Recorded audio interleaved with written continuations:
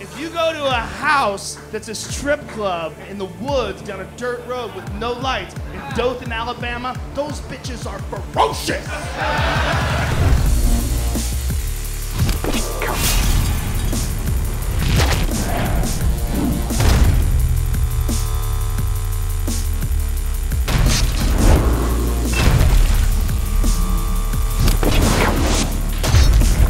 Welcome to This Is Not Happening presents World of Blunder. If you've never been to the show before, it's just a bunch of comics telling fun stories about real shit that happened. Give it up for my friend and yours, Mr. Joe Rogan, everybody.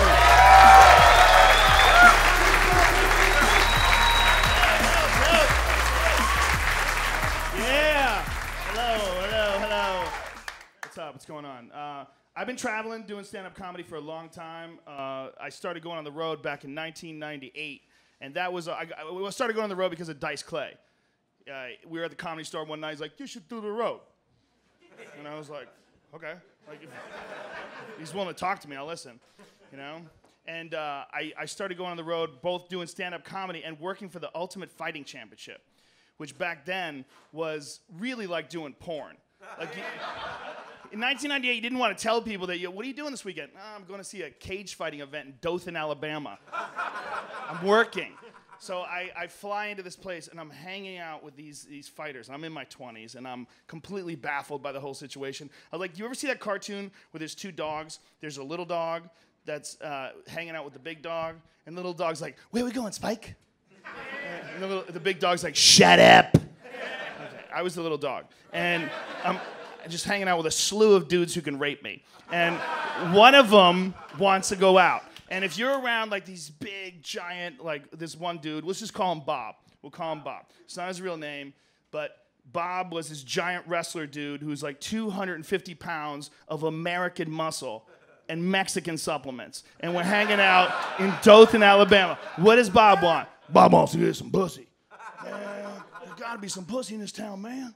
I mean, literally, that's all he wants to do. And we're there with this other dude who is the local DJ. You know, we have to do like morning radio to promote the event. There's this big event down there. And morning radio guy talks like morning radio guy. It's like, what do you guys want to do? There's a voice that somehow or another they're all allowed to use. And it's not like, you know, you're doing a real, like he's doing Jack Nicholson. No, they're all just doing the voice they do at work. It's basically the same thing as the strip club DJ voice. It's very interchangeable. DJ guy's like, hey, I know where the girls are. There's a club just outside of town. Let's head out there right now. So we get in his car. We hop in DJ guy's car, and we start going out of town. And we're in homeboy's car, and he's playing, you know, his station. We're talking, and Bob is like, man, there gotta be some pussy around here, man. I'm telling you, dude, there gotta be some pussy around here. And we start going down a dirt road. I notice there's no more lights. And I'm like, what's going on? He's like, this is where it is. So we go down this dirt road. This is all a true story. Down this dirt road, there's no lights, and we get to a house. It's a fucking house. And the house has a nylon sign, like one of those signs, you know, you see like temporary sign, and it just says Gentlemen's Club. At a fucking house. And I'm like, oh shit, this is a mistake, man. I'm awake, I'm sober now, I'm not high again. So I'm thinking this is a terrible, terrible place to be. He's like, man, I hope there's some pussy in there. So I go out with him, and the DJ guy's like, we go there all the time. Don't worry about it, buddy. Come on in. All right. We walk in the door. It's a fucking regular door. There's like bookshelves. People have their shoes there. There's a fucking staircase. Like, this is insanity, man. We go in this room, and if you've ever been to not like an established, beautiful place like Cheetah's, if you've ever been to a strip club, if you've ever made a mistake and gone to a house with a vile Gentlemen's Club sign in the middle of Dothan, Alabama, you will notice that there's this strange thing about the food chain when it comes to strip clubs. And the less attractive have to be the most aggressive. It's sort of how nature balances itself out. It's like, you know, hyenas are desperate as fuck. They gotta make shit happen right away, all right? They're not turtles where there's plenty of food and they live to be 1,000. No, they gotta get shit done right now. So if you go to a house that's a strip club with a vinyl sign in the woods down a dirt road with no lights in Dothan, Alabama, those bitches are ferocious. They fucking fucking move on you, man. You don't get a chance to sit down. They're on you. Okay? And it's a strange scene, man. First of all, there's like, the only thing that makes strip club-ish is that there's red light bulbs. They're using red light bulbs. Okay. So I sit down. The train killer's like, man, where's the pussy under this place, man? And he's looking around, and this girl immediately comes up to me. And there's a thing that a gal will do when she's trying to get you to do a private dance with her. And that thing is to immediately put her knee where your penis is, okay? And then they move into you and start talking to you. This is a sexy pose, okay? But not when you're wearing sweatpants and wrestling shoes, okay? And your breath smells like you ate 150 shit sandwiches and had a drunken mariachi band fart in your mouth for a year. This chick steps up. I'm not bullshitting, man. She's wearing fucking sweatpants, and she's got wrestling shoes on, and she's gangster. She's like, do you want to dance? Do you want to dance? And it fucking hits me like a broken fire hydrant of stink. It's just, bah! And I don't know what to do, and I'm a polite person. I try to be nice. We're all different. I don't know how she got here. So I'm sitting there, and all I can think of is I have a girlfriend, and she doesn't let me get dances. So she starts doing all this. You don't know what the fuck you're missing. You don't know what the fuck you're missing. I'm a badass bitch. I'm a badass bitch. You don't know what the fuck you're missing. And I'm like, oh, I'm never gonna get out of here alive, man. That's all I'm thinking is, I have fucked up. This is like a fucking movie. You take the wrong turn, then 8 hours later, you're pleading for your life in a basement. I'm like, this is a fucking disaster. So I gotta find the train killer. So I go over, I'm like, man, we gotta get the fuck out of here. I get up to him, and he has found the only attractive girl within miles. And she has gravitated towards his alpha presence. And she's sitting in his lap, and she weighed 90 pounds. I know this because he told me. She's in his lap, and he looks over at me and goes, she only about 90 pounds.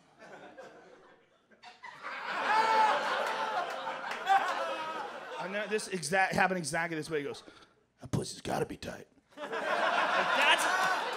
Could you imagine breaking a human being down to that?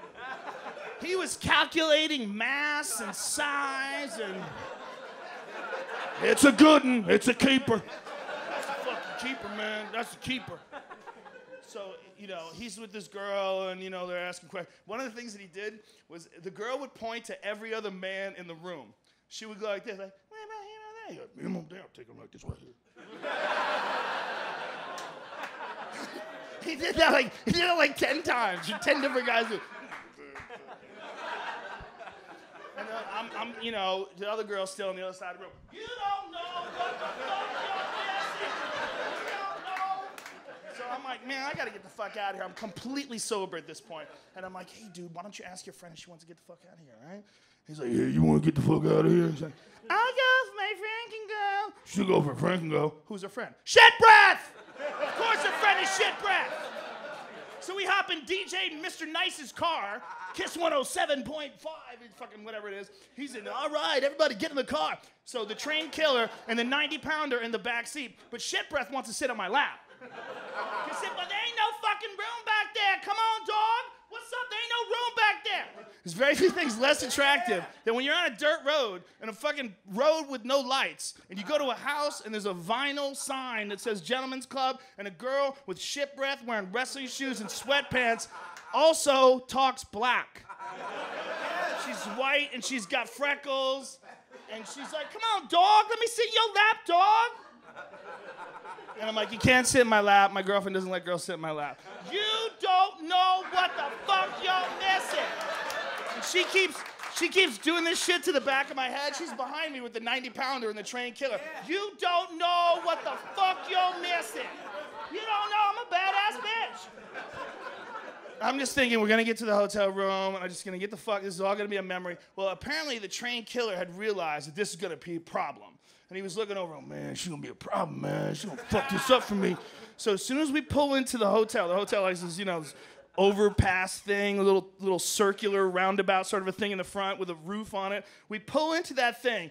the fucking train killer kicks open the door, grabs the 90-pounder, and just starts running. I mean, this motherfucker's clean. He's got some fucking ass and squat legs on him, and he's just making leaps and bounds. And there's no way. She's tied up in the seatbelt. She's trying to get the, oh, no, you don't ditch me, motherfucker.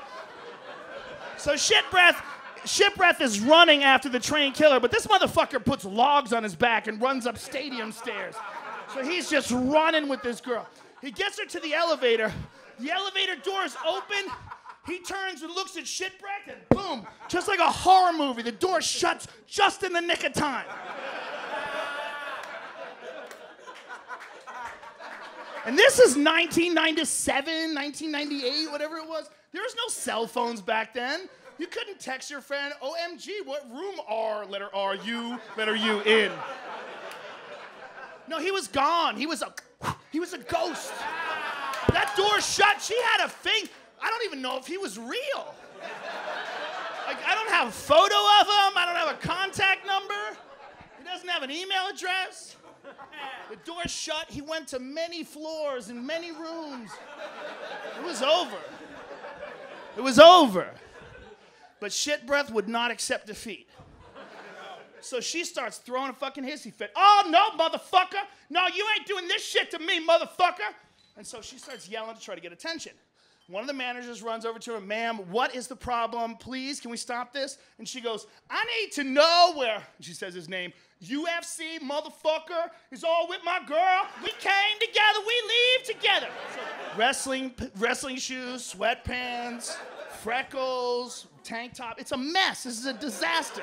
Okay? You're the last person you want screaming in your lobby is a white girl with wrestling shoes on, sweatpants, talking like a black girl, obviously shit-faced drunk, looking for a cage fighter.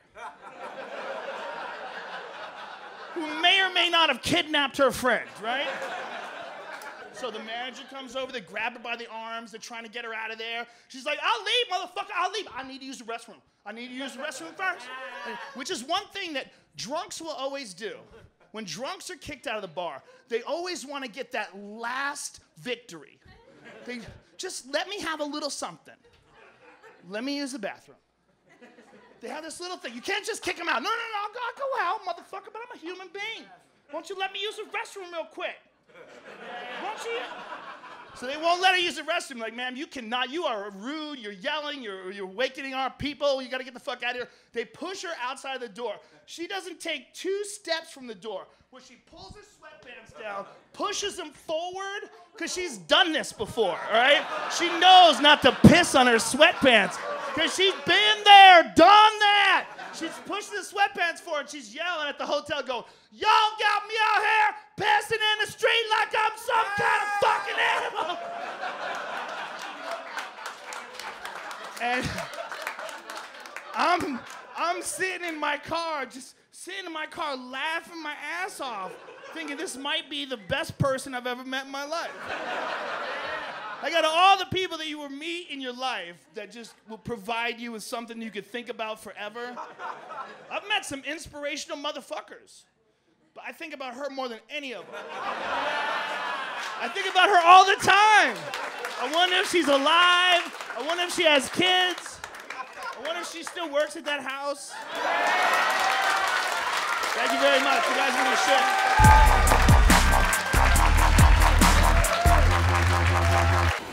Joe Rogan, everybody. That's Joe Rogan. Thank you very much for doing it. Wow, what a disgusting story. What happened to that girl?